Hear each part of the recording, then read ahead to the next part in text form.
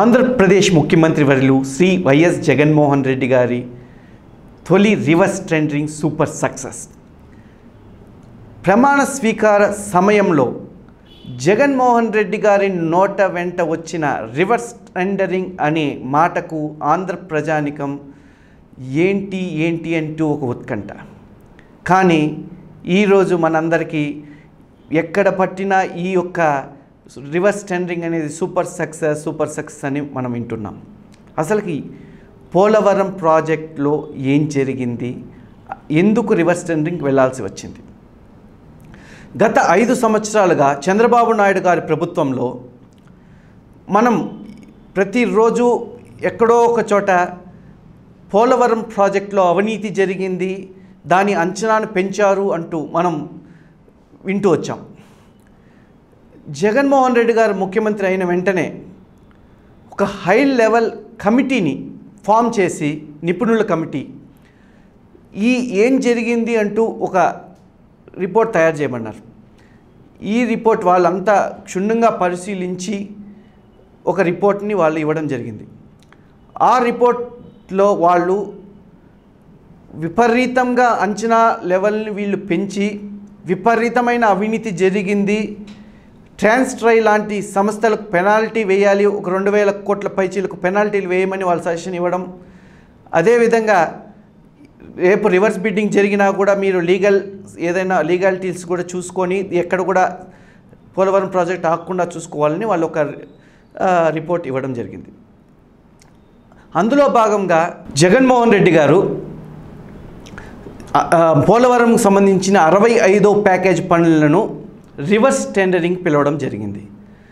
చంద్రబాబు నాయుడు గారి ప్రభుత్వంలో ఇదే 65వ ప్యాకేజ్ పనులను మ్యాక్స్ ఇన్ఫ్రా అనే కంపెనీ అంచనా వ్యయం అంటే 274 కోట్ల అంచనా వ్యయాన్ని అధికంగా 4.77% అధికంగా 290 కోట్లకి చేజిక్కించుకునింది. ఇప్పుడు జగన్మోహన్ రెడ్డి గారు ప్రవేశపెట్టిన రివర్స్ టెండరింగ్ ద్వారా ఇదే సంస్థ ఈ బిడ్డింగ్కి వెళ్తే అంచనా వ్యయము కన్నా 231 కోట్లకి బిడ్డింగ్కి వేయడం జరిగింది.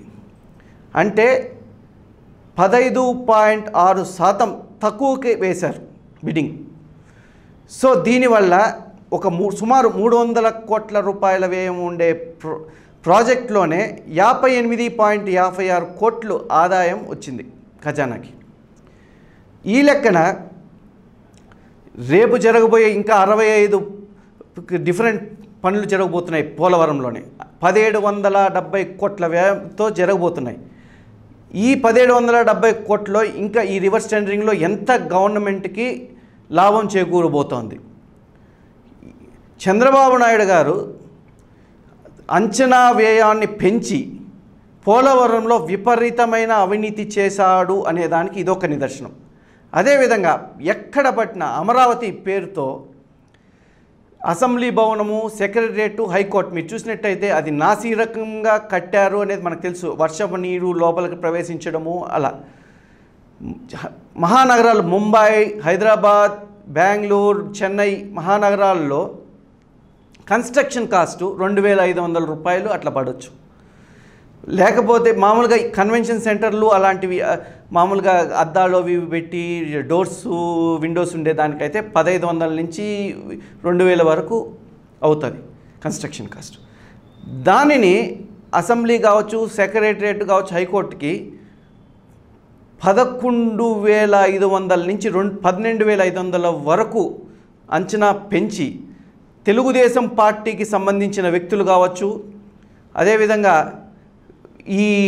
ఈయనకు సంబంధించిన వ్యక్తులు, ఈయన బంధువర్గాలు కావచ్చు, వీళ్ళకి ముట్ట చెప్పడం జరిగింది. ఈ రకంగా ఆంధ్రప్రదేశ్ ఖజానాకు విపరీతంగా గండి కొట్టడం జరిగింది. ఈయన ఏదైతే నవయుగ అనే సంస్థకి పోలవరం ప్రాజెక్ట్ ఇచ్చాడో ఆ నవయుగకి అనుకూలంగా ఈయనకి యాక్చువల్లీ జాతీయ హోదా ఉండే పోలవరం ప్రాజెక్టుకి కేంద్ర ప్రభుత్వం నుంచి మామూలుగా జాతీయ హోదా ఉంటే 90% కేంద్ర ప్రభుత్వం ఇస్తే 10% రాష్ట్ర ప్రభుత్వం ఇవ్వాలి.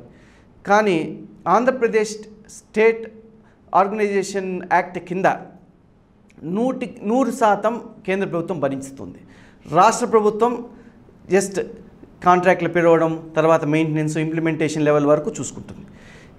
ఈ ప్రక్రియలో చంద్రబాబు నాయుడు గారు ఈ 5 ఏళ్లలో వీళ్ళకి సంబంధించిన వ్యక్తులకు ఈ క్లాసులన్నీ మార్చి కాంట్రాక్టర్స్కి వాళ్ళకి సంబంధించిన ఎక్కడైనా ఏ క్లాసులు ఎట్లా వాళ్ళకి ఫేవరబుల్గా మార్చి ఈ కాంట్రాక్ట్లన్నీ ముట్టజెప్పి మొత్తం ఈ పోలవరం సంబంధించిన కాంట్రాక్టర్స్ విపరీతంగా దోచుకోవడం జరిగింది. ఈరోజు ఈ రివర్స్ టెండరింగ్ ద్వారా ఎవరైతే ఇన్ని రోజులు రివర్స్ టెండరింగ్ గురించి విమర్శిస్తున్న వ్యక్తులు ముక్కు మీద వేలేసుకునేట్టు జగన్మోహన్ రెడ్డి గారు ఇచ్చారు టిట్ ఫార్ టాట్. సో ఇప్పుడు పక్క రాష్ట్రాలకు కూడా ఒక జగన్మోహన్ రెడ్డి గారు ట్రెండ్ సెటర్ అయ్యాడు. పక్క రాష్ట్రాలు కూడా ఏం జరుగుతుంది అని ఉత్కంఠగా చూసి ఈరోజు చూసిన ఈ మనకు వచ్చిన రిజల్ట్ చూసి రేపు వాళ్ళు కూడా ఇంప్లిమెంట్ చేయాలనే ఉద్దేశంతో వచ్చారు. అదేవిధంగా కేంద్ర ప్రభుత్వం కూడా ఈ సక్సెస్ని చూసి వాళ్ళందరూ వాకప్ చేసి జగన్మోహన్ రెడ్డి గారు ఇంత మంచి పని చేశారా అంటూ వాళ్ళు కూడా ఒక రిపోర్ట్ తెప్పించుకొని చూసే స్టేజ్కి మనము క్రియేట్ చేయగలిగినాం. జగన్మోహన్ రెడ్డి గారు ఒక ట్రెండ్ సెటర్ అయ్యాడు ఇప్పుడు.